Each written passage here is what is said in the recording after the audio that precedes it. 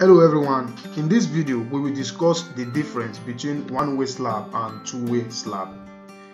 There are a lot of differences between one-way slab and two-way slab, so let's take a look at the first one.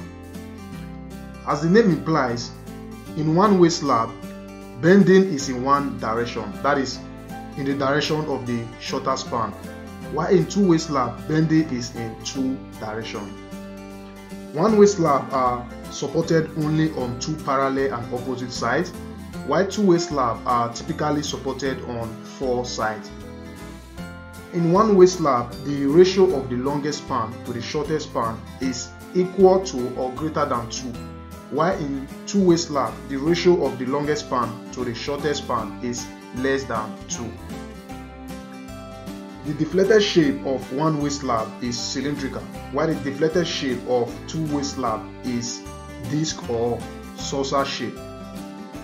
Example where you can find one-way slab is in veranda, while example where you can find two-way slab is in the floor of a multi-story building. In one-way slab, the load are carried only in one direction, while in two-way slab, the load are carried along both directions. The thickness of one-way slab is more because we provide less steel, and this results to increase in the depth of the slab, while the thickness of two-way slab is less because we provide more steel, and this results to decrease in the depth of the slab. So these are the differences between one-way slab and two-way slab. Now the question is, which one of these is better? Is it one-way slab or two-way slab? Like I said, it depends. When the length and breadth ratio of a rope to be covered with reinforced concrete slab is 2 or more, we design the slab as one way.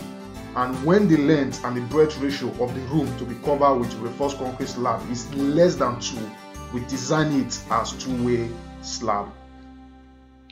So the choice of one-way slab and two-way slab for a particular structure will largely depend on the economy, loading conditions, buildability, and the length of the span. So these are the differences between one-way slab and two-way slab. So see you in the next lesson, and don't forget to subscribe to the channel if you enjoyed the video. Bye bye.